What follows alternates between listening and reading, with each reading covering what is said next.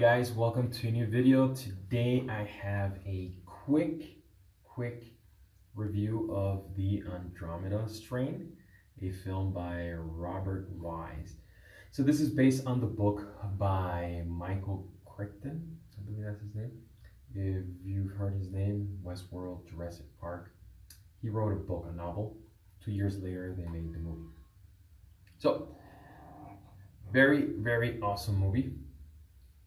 It's just insane. I was watching it and I did read on Reddit like, oh my god, that movie kept me on the edge of my seat. Well, yeah, it does. Even though it's an old movie, 1971, pretty old movie. So let's start with this one.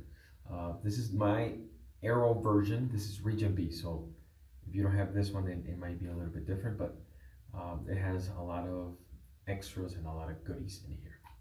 So the vibe that I got, the special effects are by a gentleman that also did special effects in 2001 A Space Odyssey.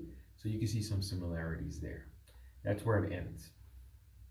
The whole story is about satellite that fell on Earth, dead people, what's going on, let's start investigating. In the meantime, very conveniently nearby, there's a government facility by a doctor that he wanted this facility because of we were exploring the moon, and this facility is made to control a extraterrestrial organism. All right, so it has some built-in safety features. You'll see that throughout the movie. Very cool. The stage, the sets are very intricate, like 2001 A Space Odyssey. So they spent a lot of money. They didn't just don't spend on that. No, they spent a lot of money. You could tell on the quality on the mechanisms, and the whole set itself. Very cool set. Very cool ambiance. And the music was just chilling. It gets into you. So back to the movie. So once there's the dead people in the town, they discovered two survivors, and one is a little boy, so he was crying throughout the movie and it just hurt me. I have a 1-year-old, so that gets to you too. So if you're a parent, that will get to you because you keep hearing him crying. No, I don't want to do more spoilers if you haven't seen it, but it keeps going, it keeps getting more tense, and then you get the climax, and it's really freaking awesome. After that, you're left with a feeling, well, I was left with a feeling like it could have been a sequel. There should be a sequel. I don't know if there's a sequel or planned or something. I'm gonna look more into it to see if there is an actual sequel, which would be awesome. But overall, the quality of the movie, the quality of the transfer is pretty good. There are some spots where you can see too much grain. I'm not too big of a fan of too much grain. I'm okay with some film grain. There was one part where I couldn't distinguish some of the sounds, and one part that I thought I couldn't hear, but it was because he was behind a glass.